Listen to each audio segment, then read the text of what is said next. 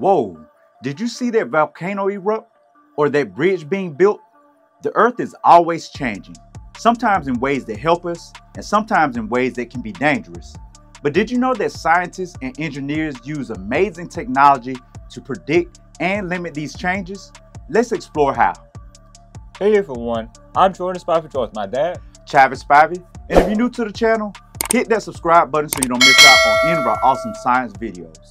Also, scan the QR code in the top left corner of the screen to contact us and explore more of our awesome content and material. In today's video, we'll explore how technology helps predict and limits Earth changes. So let's do this.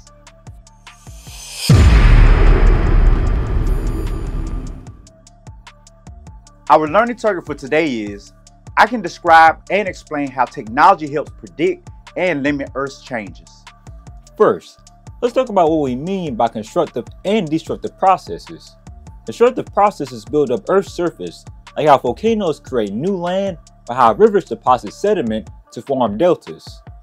Destructive processes break down Earth's surface, like earthquakes, landslides, or hurricanes washing away coastlines.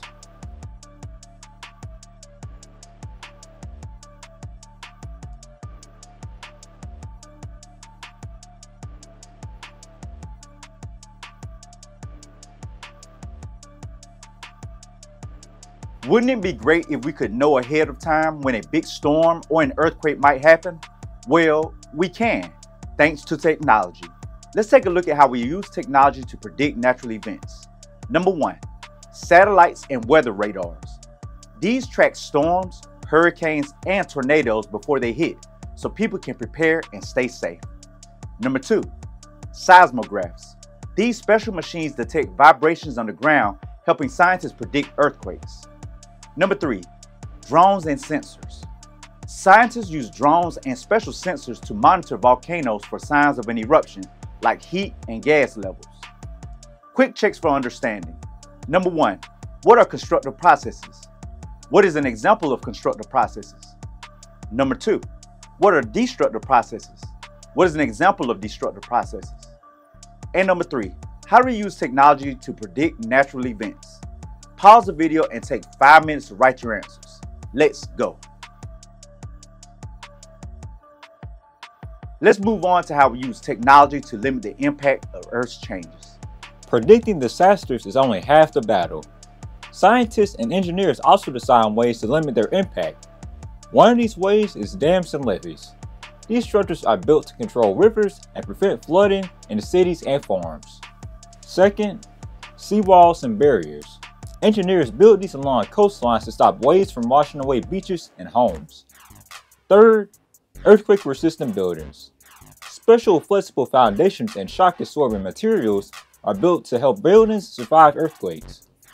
These materials are largely used to construct buildings in Japan, which is surrounded by tectonic plates and is frequently hit with earthquakes and tsunamis. Fourth, controlled burns. Firefighters actually set small controlled fires in forests to prevent bigger, more dangerous wildfires. Quick checks for understanding.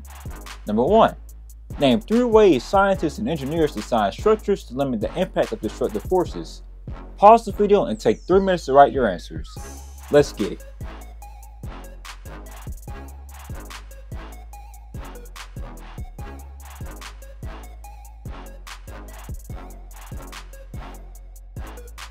So the next time you see a storm warning on TV or drive over a strong bridge, remember, it's all thanks to science and technology. By predicting and limiting the impact of Earth's constructive and destructive processes, we help protect people, homes, and nature. And that's our video for today. Now it's session off to see how proficient you are with describing and explaining how technology helps predict and limits Earth changes by taking our video quiz. Use your electronic device to scan the QR code at the top right of the screen, or you can click the link in the description box below the video to take the quiz. Remember, 80% or higher for proficiency. Record your results on your proficiency sheet. And if you don't get it the first time, you better keep going because it's not over until you win. Don't forget to hit that subscribe button and also click that bell icon so you don't miss out on any of our awesome science videos.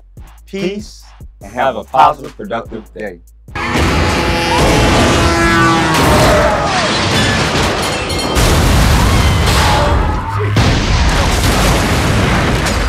gotta get to the other side of the freeway!